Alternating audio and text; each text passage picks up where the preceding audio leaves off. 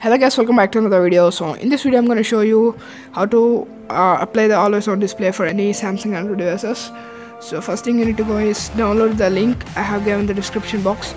Check it out, and after downloading you have the two links. You should download that, and after downloading that you have to reboot your device. So these two you should download. I already done that.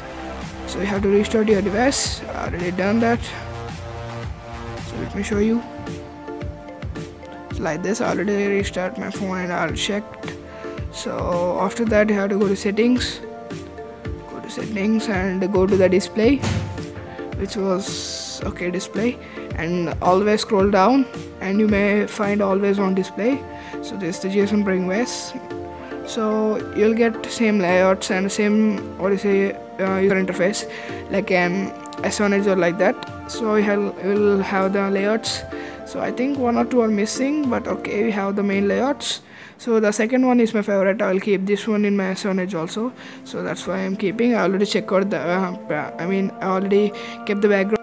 So after applying this, so notice guys, we have a lot of glitches for this. So make sure that it's not respond sometimes.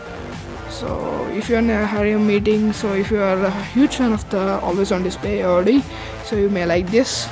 So you can see this is the JSON Prime, the always on display. So make sure you guys will battery draining issues will be there because it's not an AMOLED display. So make sure that.